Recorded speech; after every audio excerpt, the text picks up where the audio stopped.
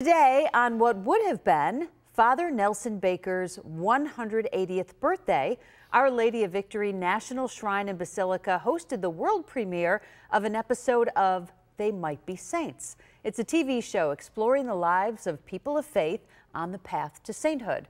Father Baker is in the second step to sainthood, where a miracle must be attributed to him, then verified by the Vatican. The host of the show, Michael O'Neill, calls himself a miracle hunter. He says Father Baker's life spent helping the poor was simply amazing.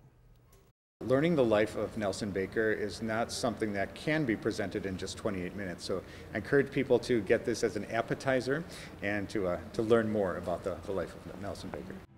That's right, so much there. Father Baker's episode of They Might Be Saints airs worldwide tonight at 11 p.m. on EWTN. That's the Global Catholic Network.